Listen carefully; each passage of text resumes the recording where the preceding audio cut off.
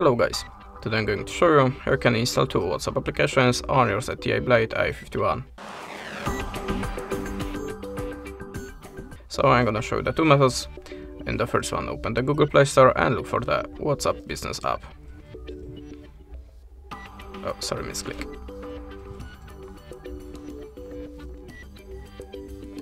Install this application, and by this quick way we have two WhatsApp applications from the official source.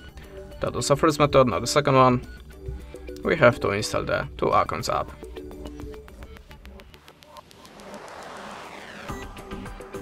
Agree the terms and add a permission to the files.